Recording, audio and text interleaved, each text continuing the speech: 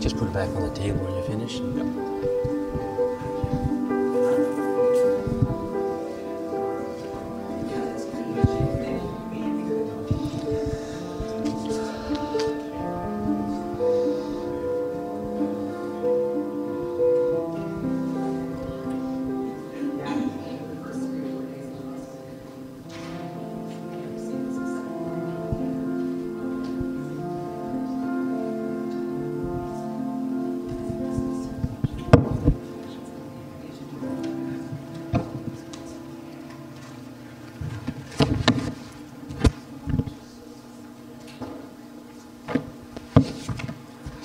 I'm up here without my glasses on.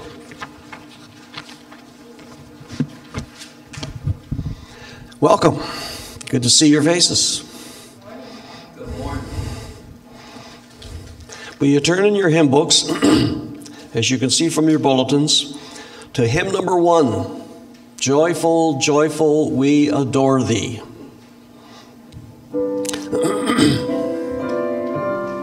Let's stand as we sing.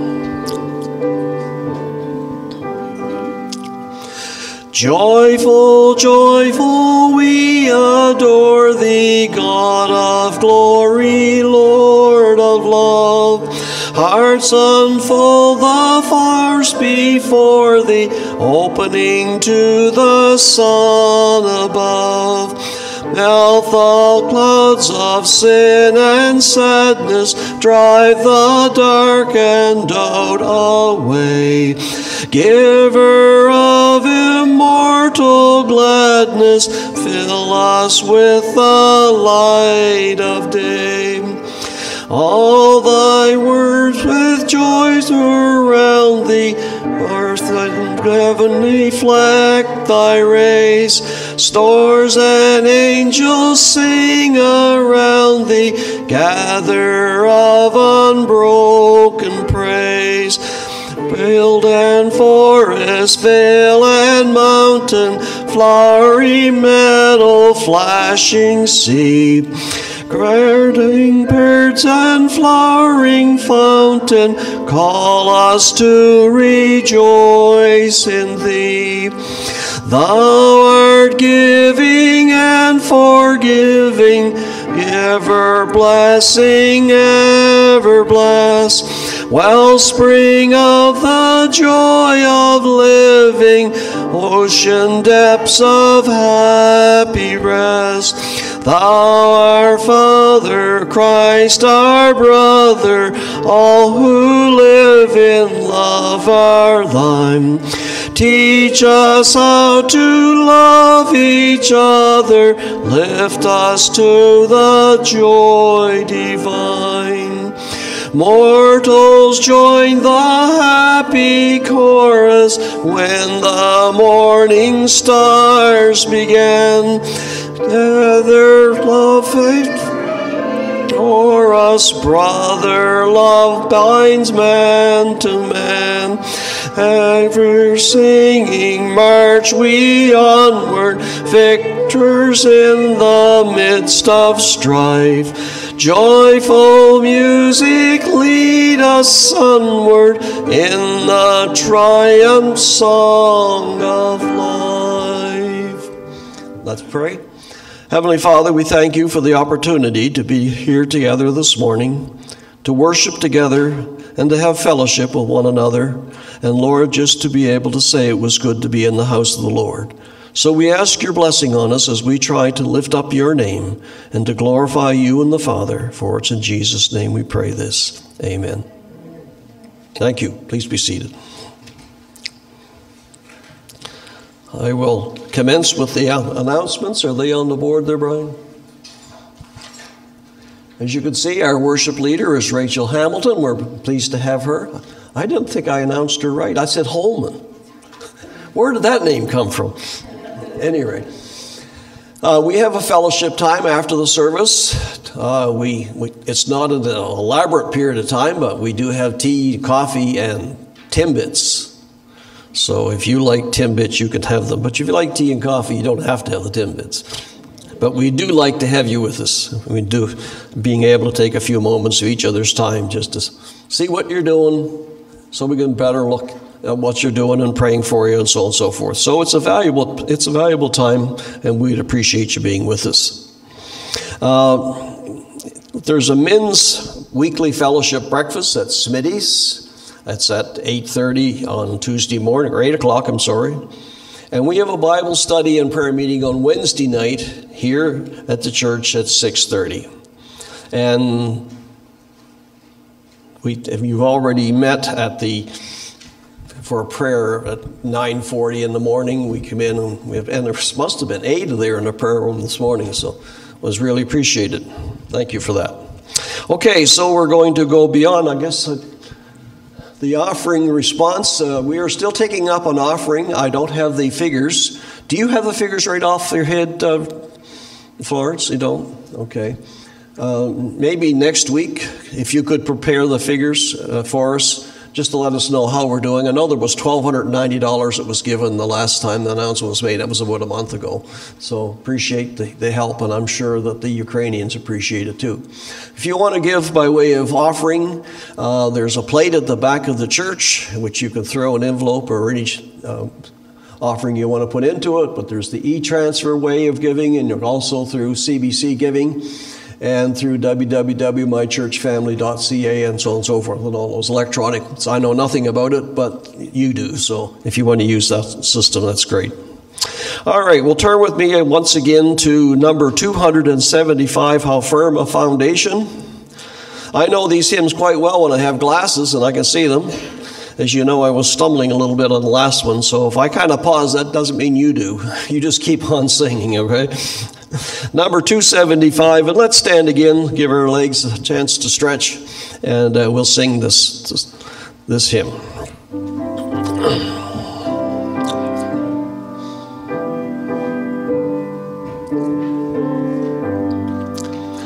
How firm a foundation, ye saints of the Lord, aided lay by your faith in his excellent word.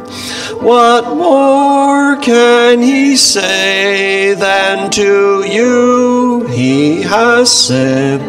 To you who for refuge to Jesus have fled.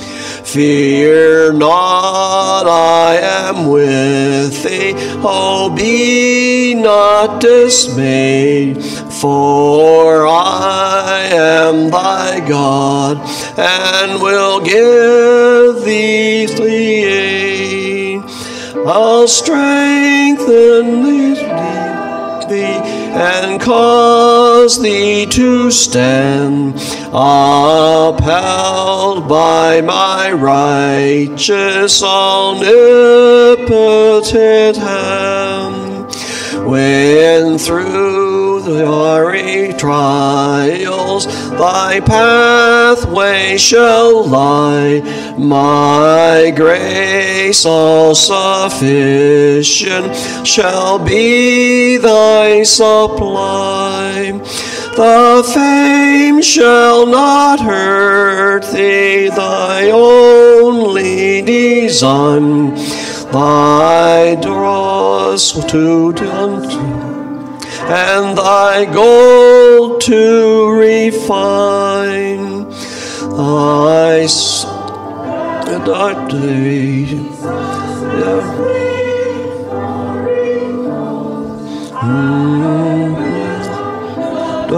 He'll not be turned into its holes. That soul, though all hail, should endeavor to shake, I'll never, no, never, no, never forsake. Number 42. You're doing a good job. You kept right up when I couldn't. 42.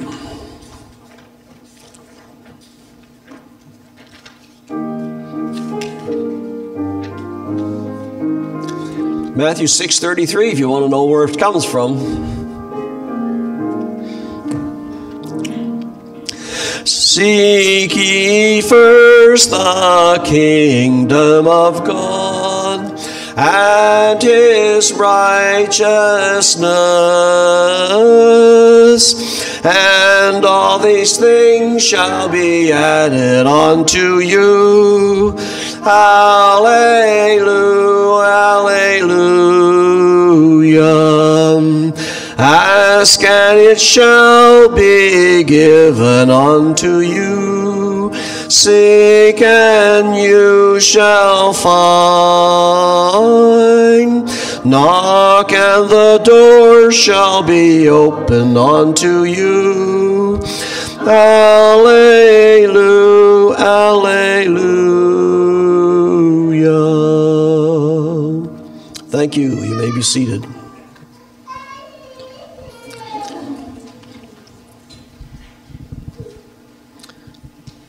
I'm going to make another announcement right now before we have a prayer. I'm saying this on behalf of you. Ken, you weren't with us after you had to leave, so understand that. But on behalf of the pulpit committee, as you know, we're looking for a pastor. And we have zeroed our find down to 2 candidates. They are, and they're both very good. And it's very difficult for us as a committee to be totally congruent on one or the other. And so we have looked at it this way. The 2 of them are Jeff Rockwell from Moncton. He was here last November. He hasn't spoken to you people since then. But we plan on bringing him back so that you can hear him once again. And but we've been very impressed with him. And we also have our own Bill Knowles right over there. Put your hand up, Bill. A little higher. Not like that. Bill is from St. Catherine's, and he has ministered to us a number of times in the last number of months, and so we have a good idea what he is doing with us. So we hope to have Mr. Rockwell back sometime in the month of August. It hasn't been nailed down as to when he can come. But after he does, we're going to wait a week, and then we're going to ask you people to come in, and we're going to vote on the candidate. You will get to vote on the candidate of your choice. It's not necessarily how it's always done. Usually in the old days, you just brought a man in, and then afterwards you made a vote. And if he was 100% or 80% or whatever, if it was high enough, you just voted him as the pastor. Well, we've taken a considerable amount of time to refine who we think should be with us as a pastor. And I hope you appreciate that. So that's how we're going to do it. So be listening for when Mr. Rockwell is here, because the following week, that's when we'll be doing the vote. Do we have it all right? Is that the way we intended it? Okay. As long as I have the nodding of the committees, that's good. All right, I want you to join me now in a word of prayer. But before I do, I've noticed that there's quite a few people here for the first time. How many here for the first time? They're visiting us. Nice to have you with us. We appreciate you coming. And we hope you feel right at home. We've got a young man that's going to be speaking here for the first time as well. And so we're all looking for a blessing, and I'm sure we're going to get it. Well, join me now in prayer, please. Our Heavenly Father, we thank you for the Lord Jesus Christ. We thank you for what he means to us. We thank you for the hope that he inspires in us and the peace that he gives us, because it passes all understanding. And we thank you, Father, for the plan of salvation and your overall plan. For is the day, Lord, when you're going to come back and you're going to change this world. And Lord, we just thank you that we can be part of that big program. So we just want to bless you because we know from your word where you came from and what you did and what you're going to do. And we can follow in those steps and we can see what our future is. So we thank you, Lord, for that hope that inspires us. And Lord, as you inspire us, we know that you are a God that wants to always bless us. We sang to that effect this morning, that you desire to bless us. And so, Lord, we ask for your blessing. We ask you, Lord, not that we're worthy, but Father, because we believe and we reach out by faith to a God of compassion and a God of love. And we'd ask you, Lord, to bless our congregation. We pray, Father, that you would inspire the people even now who are watching us online, and you'd put a blessing on their hearts, because for one reason or another, not able to be with us. And so we commit them to you. And for all of those, Lord, who are in nursing homes, or, Lord, are just invalided and just can't get here, we pray your special blessing on them as we commit them to you. But for the ones that we've been praying for, they're here this morning, and we thank you for that. And we just praise you, Lord, because we know that you are faithful and you do look after our needs. So, Father, if there's needs this morning that would be financially based, we pray your blessing. Your word says, ask, as we sang this morning, and you shall receive. And we pray, Father, that you would give us the compassion to reach out to others. And I think this morning of those people down in the Kentucky area, just like us, just common folk. But a wall of water came through that valley, through that area, and just wiped them out. Christians and non-Christians alike, Lord. And already 28 people have been accounted as having perished, and many more are expected. So we ask you, Lord Jesus, for your mercy to be on those people this morning, and we commit them to you. And also, Lord, there was floods in Las Vegas, and I'm sure that while there may not be a lot of Christians in that area, there certainly are Christians. And we pray that you'll help them in their needs. We ask you, Lord, for this Ukrainian war that's going on, this unmerciful attacking from Russia upon that land. And we commit that situation to you because the world is in great need of their wheat and their food supply.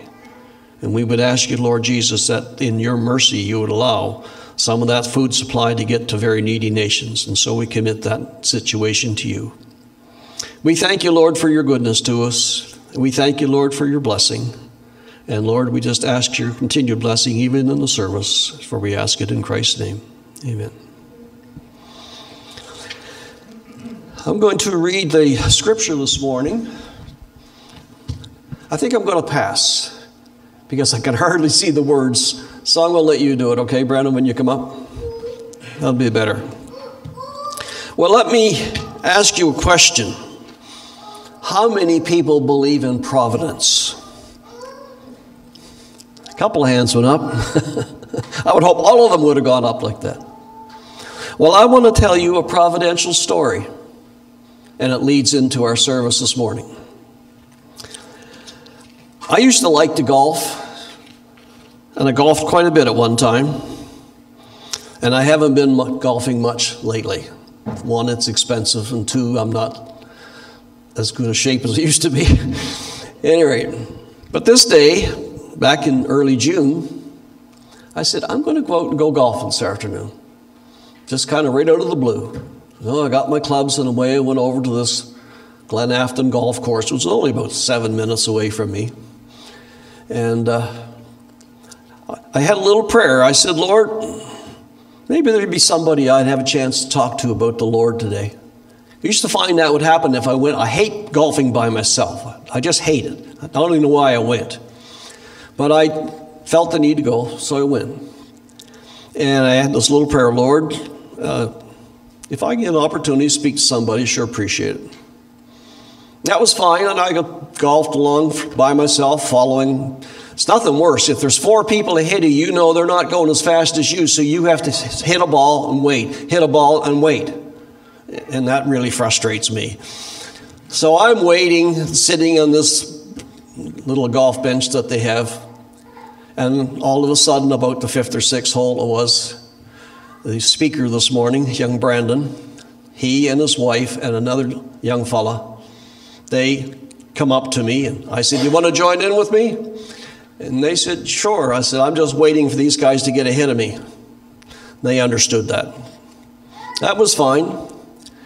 This young fellow that, by the way, is going to be your speaker is a mighty good golfer. I tell you that. He had 2 birdies in about 3 holes. If you know anything about golf, he can hit a ball. And so at any rate, we didn't talk much about anything. Told each other our names. That was about all. But the 9th hole came, and young Brandon said to me, he said, Braden said to me, he said, "Are you retired?" I said, "Yep." He probably was thinking, he's not doing very good. Maybe that's why he asked me. I don't know. So with that, I said to him, "What do you young fellas do?" "Oh, we're just students." "Students?" "Yeah."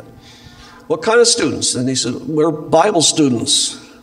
"Bible students? Where?" "New Brunswick Bible Institute." Now, you understand, I graduated from New Brunswick Bible Institute. And I know all of used to know all of the professors and everything else, and still know most of them. And so right away, it's like dropping you into a family of your friends. Well, you have to understand that we, as the church, who at least have been thinking in long range about the church and so on and so forth, have been saying for several years, we need a youth pastor. Not very serious, but we keep saying that. We need a youth pastor. And all of a sudden, here's this young man with his wife and near family, Kelsey, and they're on the golf cart, and they're playing with me and whatever. And so we're conversating now the whole time on the 9th hole, because that's the only time we had to play, the 9th hole. But how providential was that? Here's this young man with not a family, the child's not born yet, and they're going to have a need for accommodations when they get from school. Now, they're going back to Bible school this year to do their 3rd year. And then after their 3rd year, their plan is to do the 4th year. Now, the 4th year is what they call the prospective candidate from the 4th year. They go into churches and they work with some pastor for a year to finish their 4th year program. And I'm thinking, lights are going on, things are happening, and I'm thinking, he could be the one for us. Well, it's all providential at this point in time. But it is my pleasure to be able to say to you that we have him this morning. And what made it even more providential, the next Sunday morning, he's here at our church. He wants to see what we're about. And I thought, he's really interested in us. And we're interested in him. And so Braden lives in Charlottetown and goes to the Gospel Hall. Is it the Gospel Hall? The Charlottetown Bible. Charlottetown Bible Chapel. Okay, that's on Lincoln Road? Yeah, okay.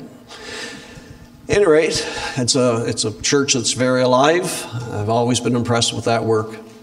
And now, I've been impressed by, I used to work with Pat and the Elephant, and I used to have to pick this guy up all the time and take him over to the church and wait for him. How many young people were in that work? And that's good testimony for a church to have a lot of young people, I'll tell you that. Well, it's my pleasure to be able to invite him now to come and offer us what the Lord has laid on his heart, and I want you to take a good look at this man, because he might be somebody that we want in the future. God bless you, brother, as you come up to minister to us.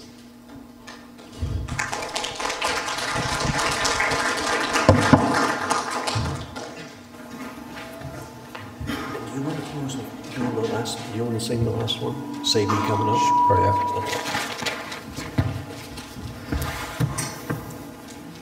Well, good morning, everybody. Good morning.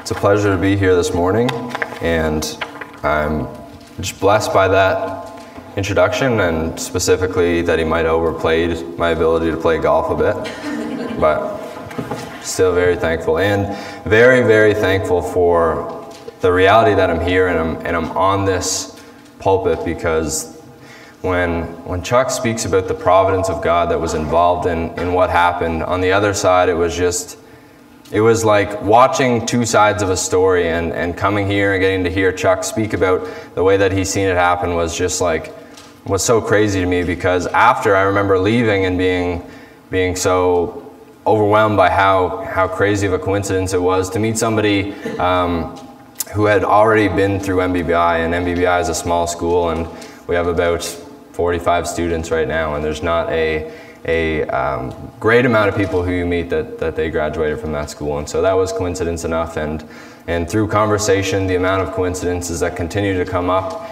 and just for me to be able to be in front of you this morning and be able to minister to you is it's overwhelming, and I'm extremely grateful. And I'm just going to tell you guys a bit about myself and how I landed here and what I'm doing right now, my family, and so you guys can understand who I am, and that hopefully will tie well into what I'm going to be speaking about this morning.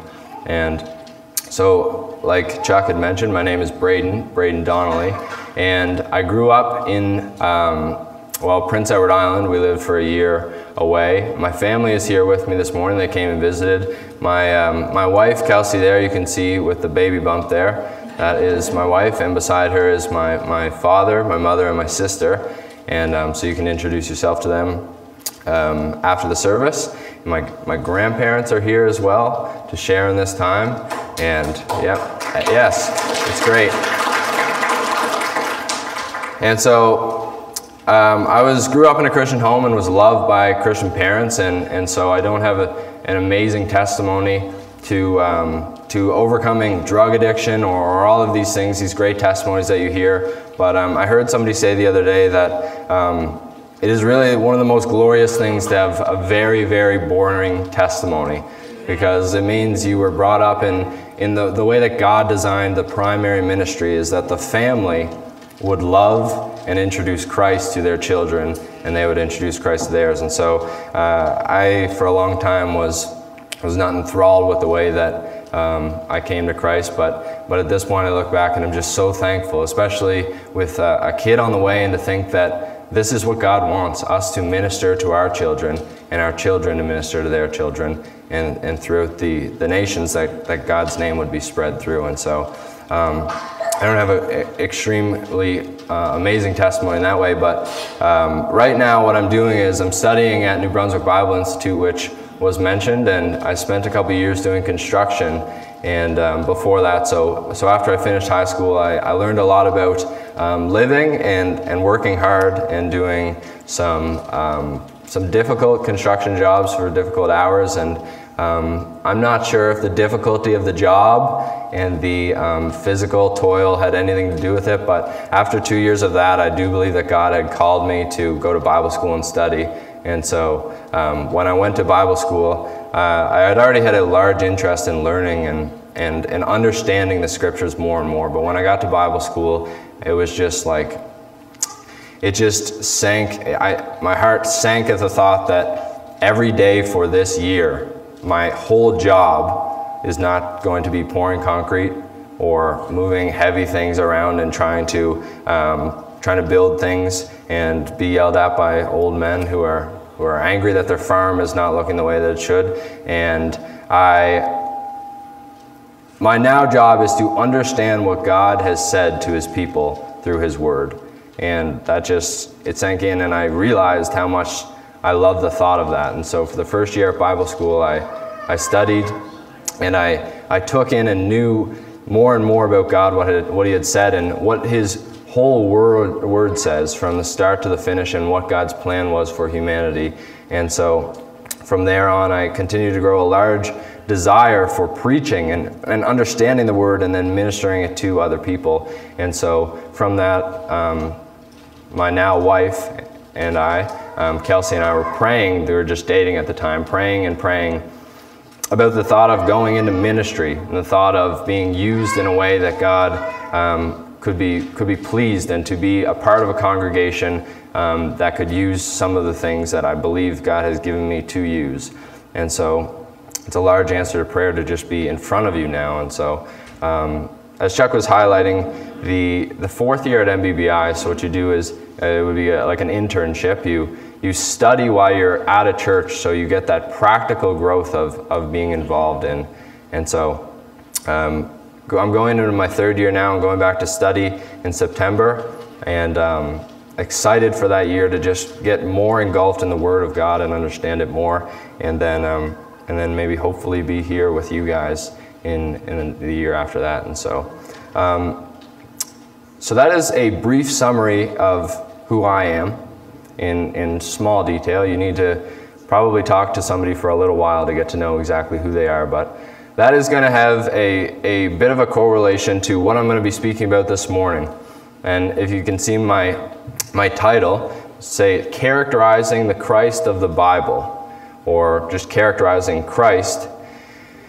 The way that you know somebody is by speaking to them and understanding the way that they work. So anybody who is married here, I've only been married a short time, but I would be pretty convinced that the person who knows me best is the person who has to go to sleep and wake up with me every morning and see my ups and my downs, and that would be my wife. And she would be able to demonstrate to you guys who I am because she knows me well.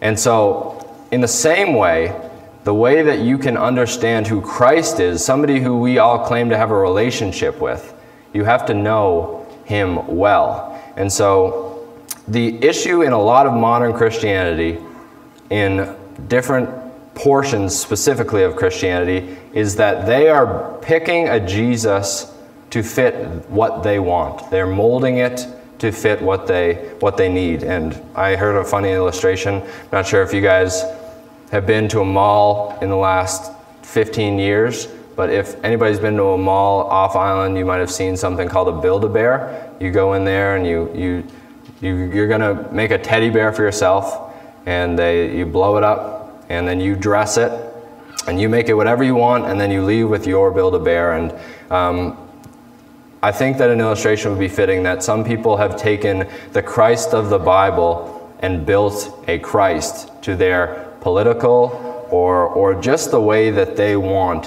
Christ to be. And so that is not the correct way that you get to know somebody or that you know somebody well, but the correct way to do that is to understand who they are. And like I said, my wife would know me best because she lives with me.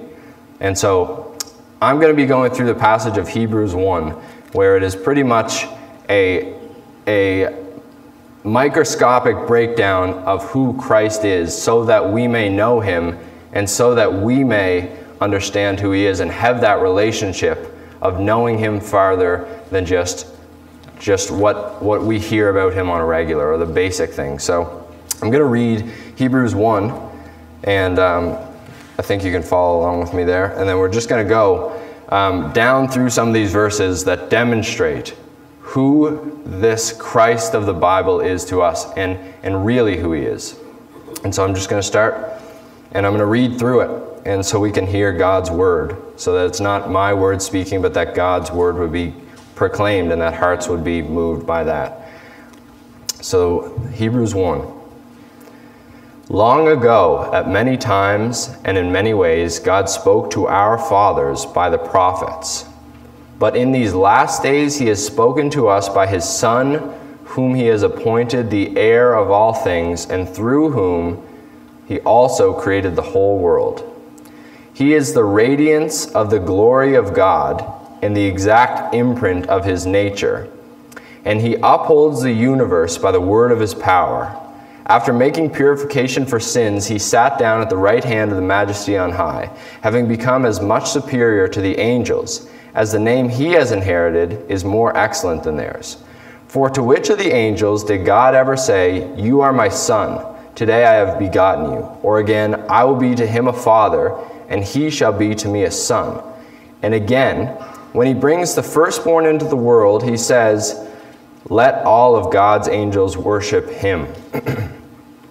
And of the angels he says, he makes his angels winds and his ministers a flame of fire. But of the Son he says, "Your throne, O God, is forever and ever. The scepter of uprightness is the scepter of your kingdom. You have loved righteousness and hated wickedness. Therefore God your God has anointed you with the oil of gladness beyond your companions. And you, Lord, laid the foundation of the earth in the beginning, and the heavens are the work of your hands. They will perish, but you remain. They will all wear out like a garment. Like a robe, you will roll them up. Like a garment, they will be changed. But you are the same, and your years will have no end.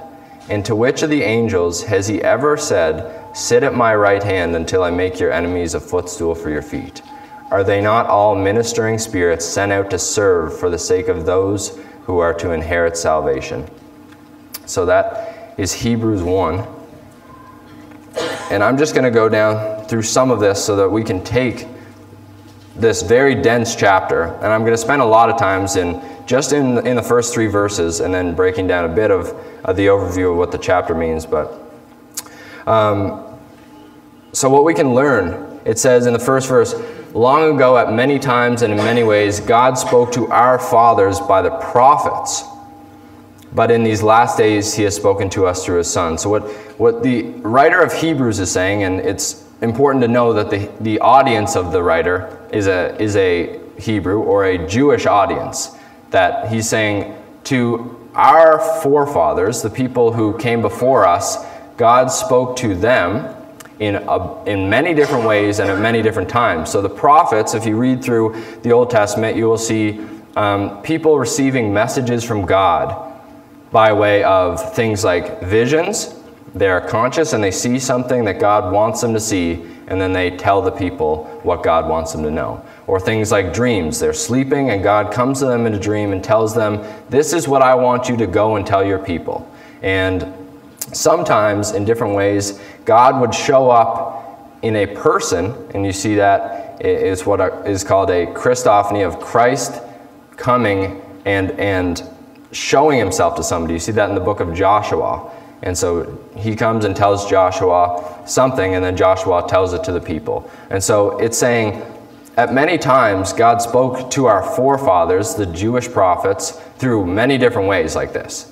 But in these last days, he has spoken to us through his Son, whom he has appointed the heir of all things. And so what's being said there is that in all this time it was spoken by the prophets, but in these last days, these days that have just come by, he has spoken to us through his Son, whom he has appointed the Word. And so I think that there is something inside of this verse that really encouraged me when I read it, that he has spoken to us. And speaking, what speaking is taking a thought, an intellectual understanding, and presenting it in the form of words. Like, I'm speaking English today, and everybody seems to be able to understand that I'm speaking English and seems to be understanding it.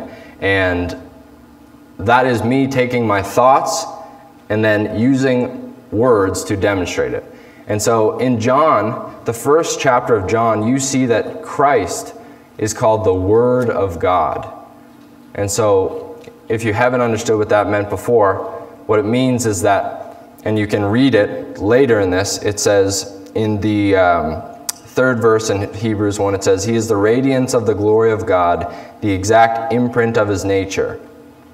And so what he is saying is God's thoughts, the way that I can think something and then look at you and make that language and you can understand, the way that I have a thought and then say it, you guys understand it by the way I say it because I'm speaking.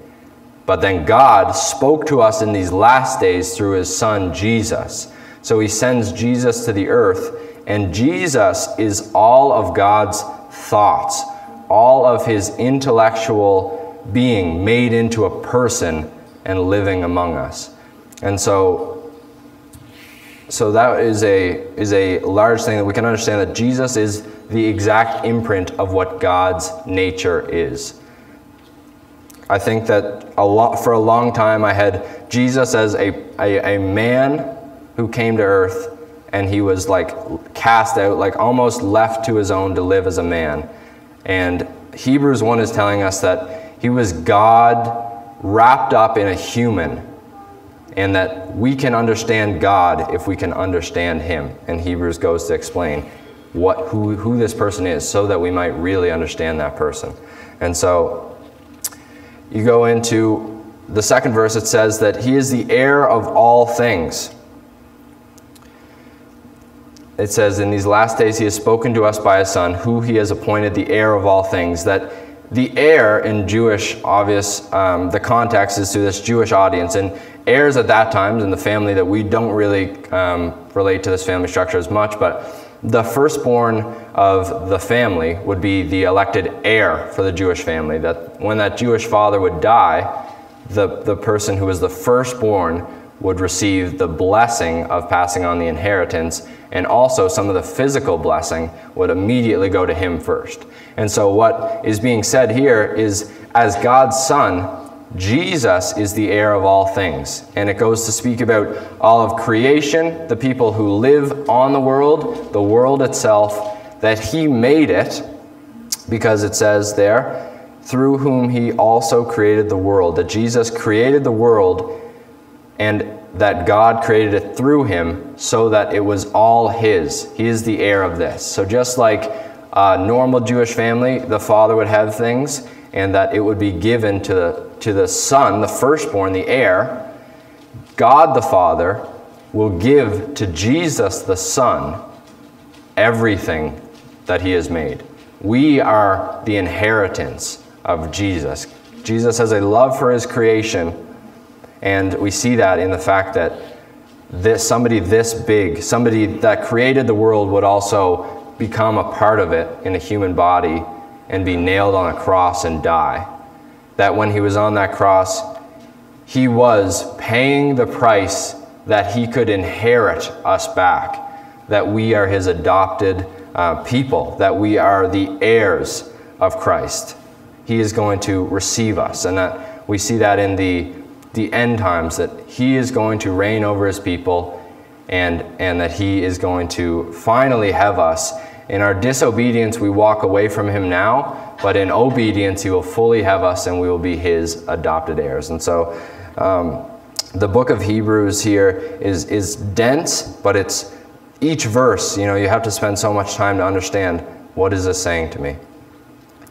And so there's a couple cool things that is also said there, that you understand that he upholds, in the verse 3 it says, after he created the whole world, and he is the radiance of the glory of God. So that just like Jesus was the word of God's thought, he is also, if we have a light bulb in that fixture there, that God would be the light bulb and he would be the element, but Christ would be the reason that this room is lit up. So that light coming off of Christ is the reason. Well, it's day and there's windows open, but if it was dark and there wasn't windows open, you would see no light in here, but Christ, the light off the light bulb, would be the immediate reflection of God, that he came to this earth and completely represented who God is. And so if we can understand Christ, we can understand who God is. And if we understand who Christ is, well, that relationship that we have with him is going to deepen. The same way that if my wife and I didn't really know each other that well, like if we just went each day, said hi, but we lived completely different lives, I would not know my wife very well. But we are intentional about speaking to each other about what's happening in our lives, and we are going through things together. We work through things that are happening in both of our individual lives, and so we know each other personally.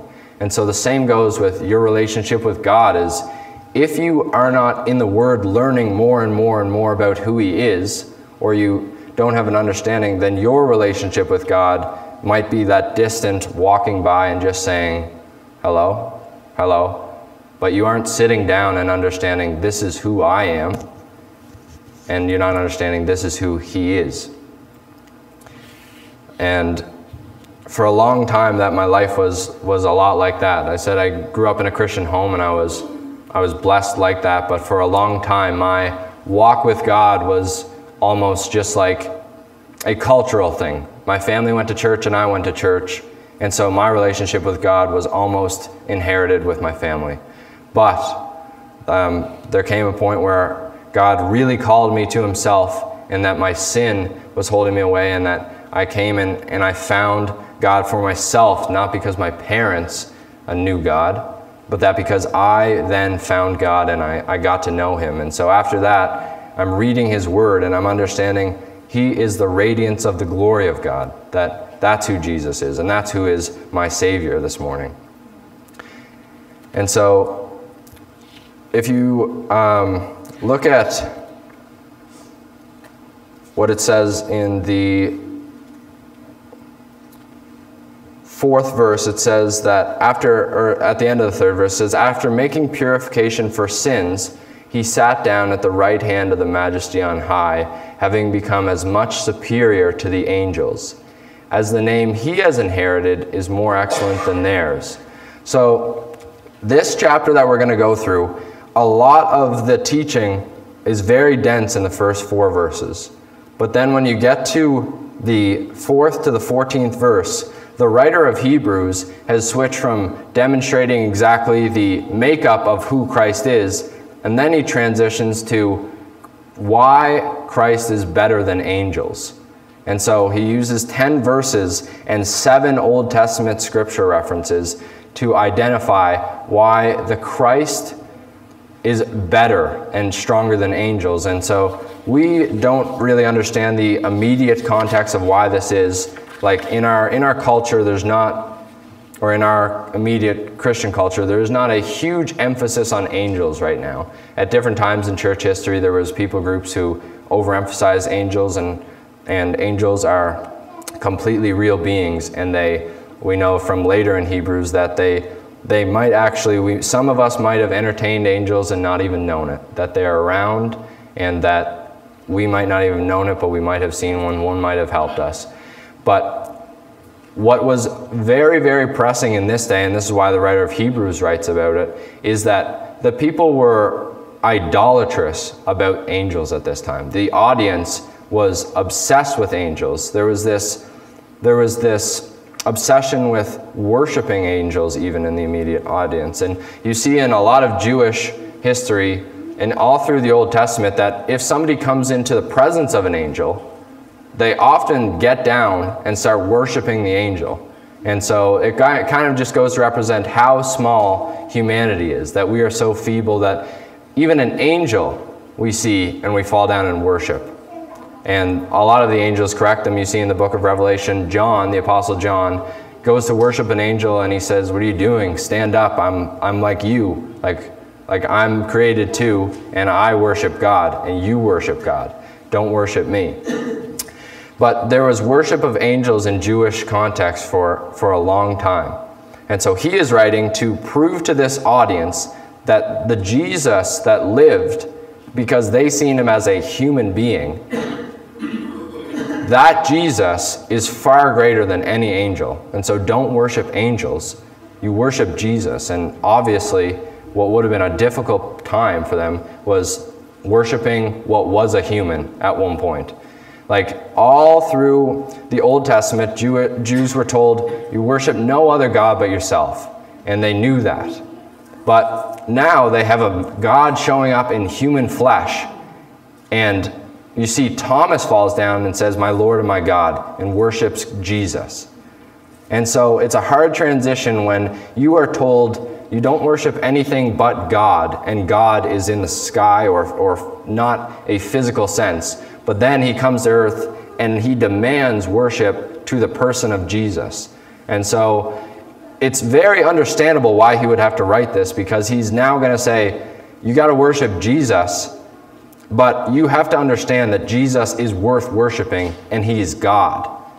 Some of you worship angels, but angels are way less than Jesus. So worship Jesus because he is God and he is above all of these angels.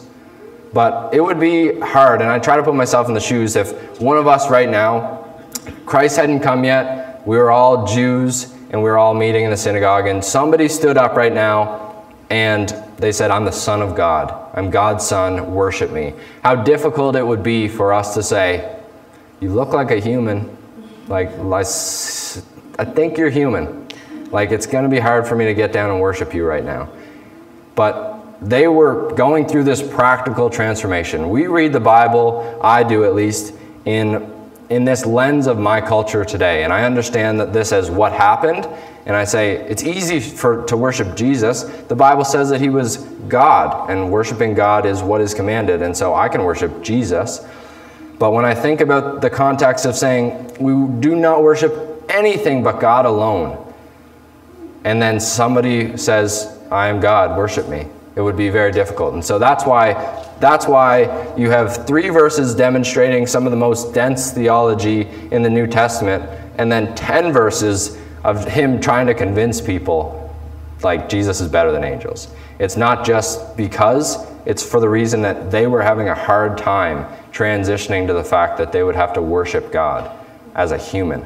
And so it's very understanding. But just to go through some of the verses, there are some very practical verses for us to know. Going through some of them, he says in verse 5, he says, "For to which of the angels did God ever say, 'You are my son, today I have begotten you'? Or again, 'I will be to him a father, and he shall be to me a son'?" And so the first argument he says is, Jesus is better than angels because, like, which of the angels would he have ever said, "You're my son, like you are my offspring. You are a form of me. And if you are a form of God, you are God." Which of the angels would he have ever said that to? None, because they're not God. And so he uses that. And then you continue to read on through, and these are all Old Testament scriptures that he is saying and that are spoken to Jesus, and things that you can learn about Jesus from this. You come to verse 8, and it says, But of the Son he says, "Your throne, O God, is forever and ever. The scepter of uprightness is the scepter of your kingdom." Did you know this morning that there is a large percentage of Christianity that rejects that Jesus is God, that Jesus was God? And to that group of people, and I really struggled with it, actually, if I'm being honest, for a little bit. When I got to Bible school and we started going through these things, I started really coming to the fact that, do I believe that a human that walked on earth, like any other human, was really God? And then when I read this chapter, I said, that's what God's mind is on the subject. He was God. Because he says this, God of the Son says, "Your throne, O God, is forever and ever. The scepter of uprightness is the scepter of your kingdom." So I think that a very practical rule of obeying the Bible is if God says it, that we believe it, and we believe the same thing as God. Okay? So God says, of the Son, "Your throne, O God." If God calls Jesus God, we should call Jesus God. And so when we understand that, it opens our mind to what the story of the gospel is. This wasn't another human who lived a life and got crucified at the end of it.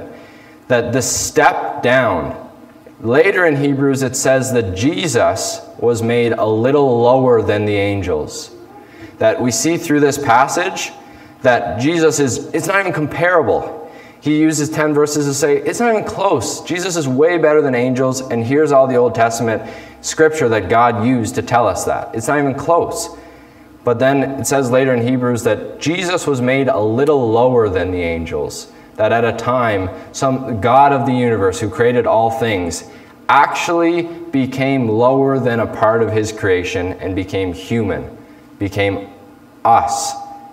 And that he bore the sin for all of us. That my sin, your sin, everybody's person who has sinned, he bore all of that in his body after living a perfect life.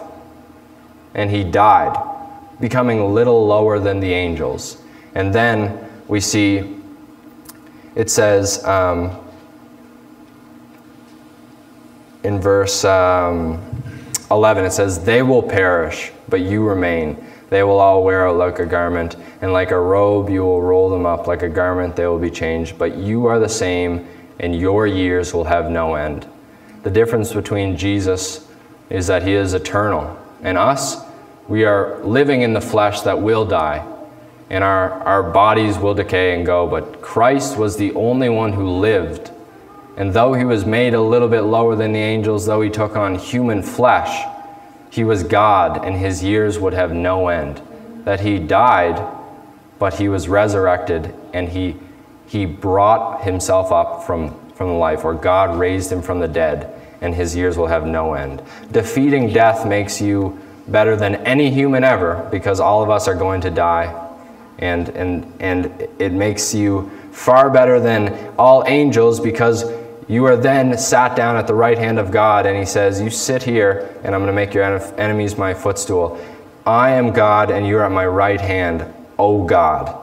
It's God saying, you are God. And so understanding this has been so pivotal to my faith, that the fact that when I read the Gospels, I'm not reading about a man who came down and died. I'm reading about God who said, I love my creation. I love that I created everybody. I knew them before the foundation of the earth. I love them so much, and they're down there, and they've lost me. All have gone astray. All have sinned and fall short. Everybody does what is right in their own eyes. But I love them, and I will become even less than the angels. I will become a human less than the angels, and then I will become the lowest of all humanity. It says that he was marred more than any man, that Jesus was put on the cross, and he was made the lowest of even humanity. And so when I read the Bible now, I don't read this story of a man dying. It's God seeing his love for the creation of the world and redeeming us through that. And we can understand Jesus through that. And so the question I'm going to leave you with this morning, and that I leave myself with as well, because this is not something that somebody ever gets to the point of getting. This is the battle that we will have till we finish our walk on earth. The question is, who is the Jesus that you worship? How do you characterize Jesus? Is there something that you say about Jesus in your mind that isn't true from the Scripture? And so what you need to do is go to the Scripture. Colossians chapter 1, Hebrews chapter 1, John chapter 1. It's no coincidence that at the first of a lot of these books is an intense study on why Jesus is God and why you need to worship him as such. It's the first chapter of Hebrews, Colossians, and John that this is an important thing, that we know who he is, that we can relate to him correctly. And so when you sit here this morning, you ask yourself, do I know Jesus the way that I need to know him? And the answer for all of us is no. Like we all need to know him better. And that is amazing that we have this day. And I think Sundays are such a fitting time to have church, because you're going to start a new week, and before us is the lot left of a beautiful day, that if you decided you could know Jesus more of who he is, as Savior, as Redeemer, and as God over all, that he created the world, that he sustains it, he holds it in his hand, and he owns it all. And eventually, he's going to come back and inherit all of the things that he is right to inherit. And we will live under him, and he will reign over us. And so I encourage you, and I encourage myself this morning, spend time getting to know him who is your King. You're a Christian this morning. You are a son or a daughter under the King Jesus, and you have all the resources in the world to know him better. And so all you need to do is fight your flesh. Ask God to give you the power to understand what his word says about himself, that you may know him more and that you may walk in obedience. And I need to do this so much. I think about through the weeks, things that happen, and you can react so problematically, like something happens small. But when you look, you take a step back and you get here on a Sunday morning, you realize, I am a servant of the God of the universe, and he came down and he loves me, and he cares about me individually and personally, and I can know him and relate to him. And if you own a Bible, you have the resources to know him better, and the Spirit of God will show you and reveal this is who Jesus is, and you can't unsee when you see Christ as who he is. And so that is my message to you this morning, and to myself, first and foremost. And I suppose that I am going to lead the last song as well. So we'll see how that goes. 202 in your hymn books. Number 202.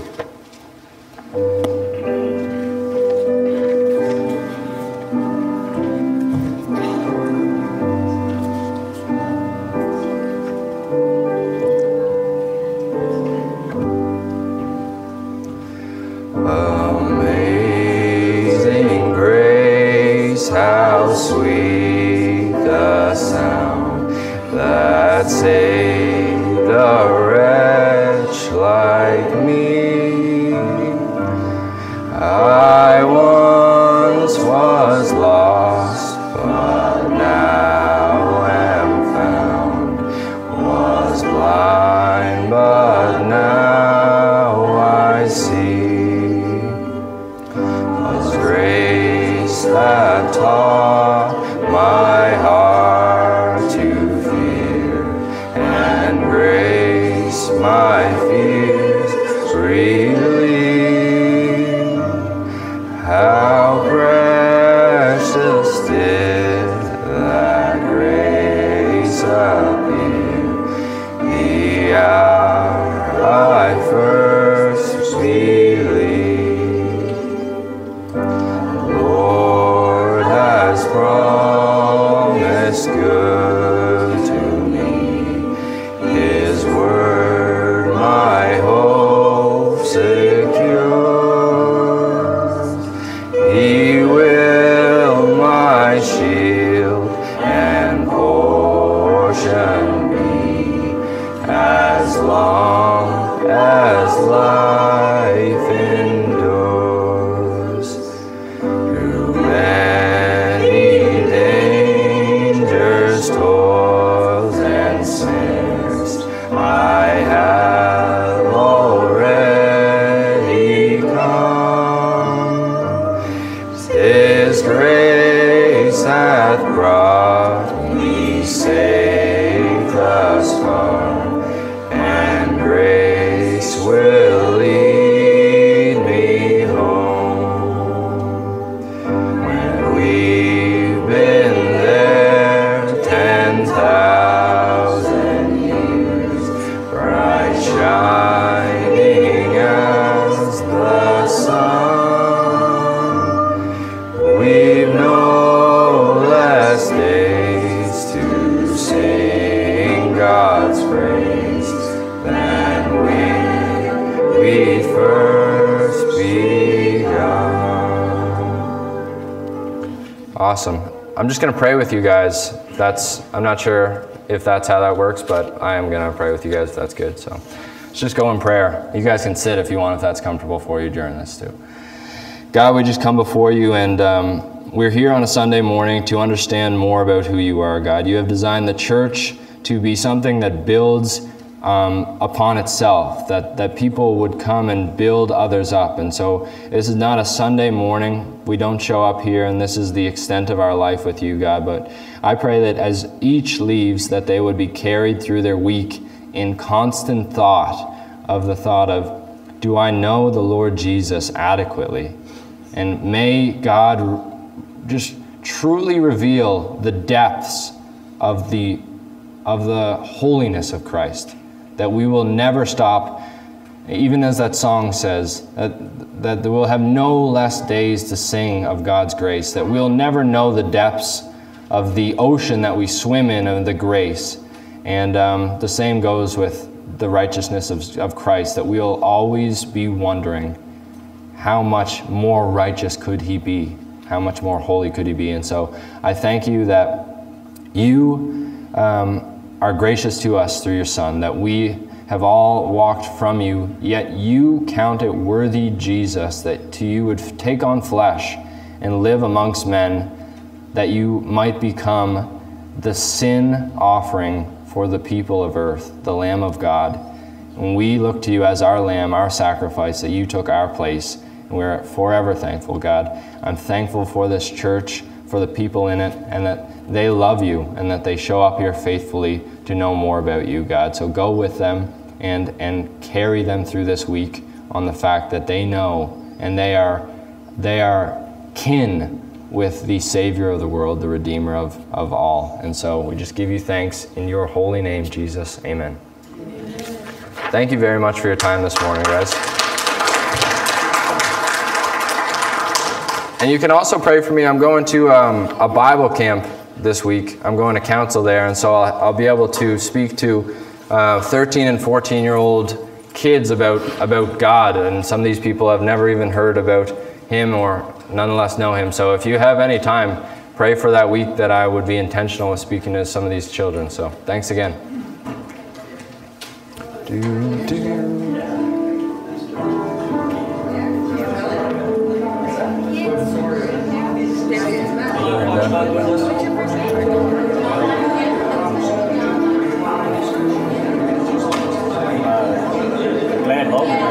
Yeah. That was a real good introduction to Lord. We've been after him this kind of stuff, but he's like many other people. I know God.